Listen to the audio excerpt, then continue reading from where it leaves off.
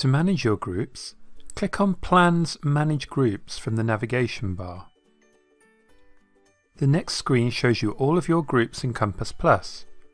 You can use the academic year and group type drop-downs to filter your group list. You can also use a search field to search for a particular group. Compass Plus has 5 types of group: year groups, form groups, teaching groups, characteristics groups, and custom groups.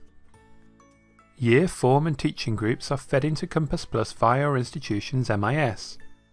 These groups are updated overnight when Compass Plus receives an update from your MIS. Characteristic groups are groups that encompass pupils that are characterised as FSM, Pupil Premium, English as a Second Language, and SEN eligible.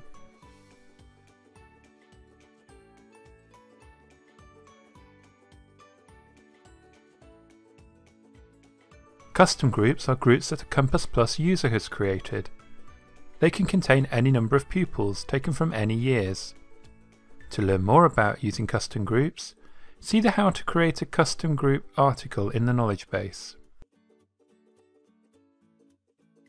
To view the pupils in a year, form, teaching or characteristics group, click on the eye icon in the Actions column. A pop-up window will display all of the pupils in the group.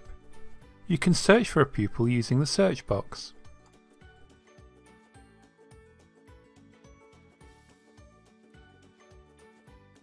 To view pupils in a custom group, click on the pencil icon in the Actions column. A pop-up window will display all of the pupils in the group.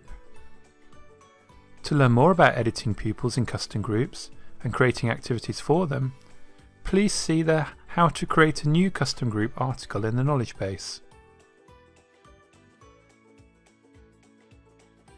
To view a group's activities, click on the View Activities icon in the Actions column. A pop-up window will display all of the activities, planned and completed, assigned to the group.